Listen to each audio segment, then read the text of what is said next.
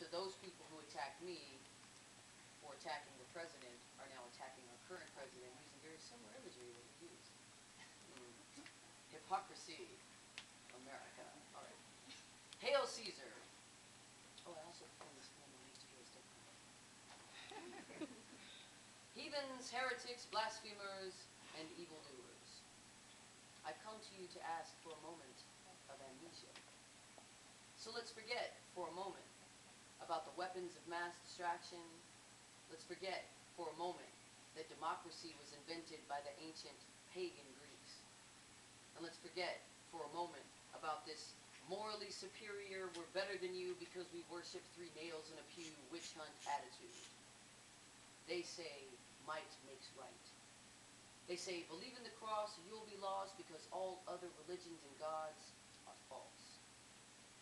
They say this is a Christian state that has never made mistakes, that only infidels burn in hell. But I remember well. I remember the Christians that systematically slaughtered the Cherokee, the Navajo, and the Apache.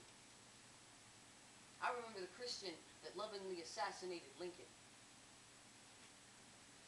I remember the Christians that forbid all women, including Christian women, from voting.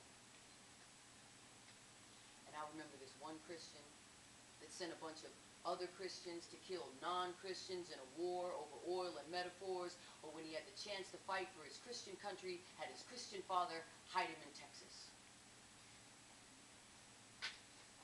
And I remember that big pile of shit they placed in front of your face and told you to eat up.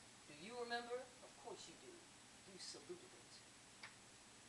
You had your fork and knife ready to dig right into that big steaming plate, and now you want seconds and thirds until your appetite is forced to sleep by your apathetic gluttony. But never you fear. The chef is busy preparing another feast, squatting in the heat of the kitchen, piling it on thick.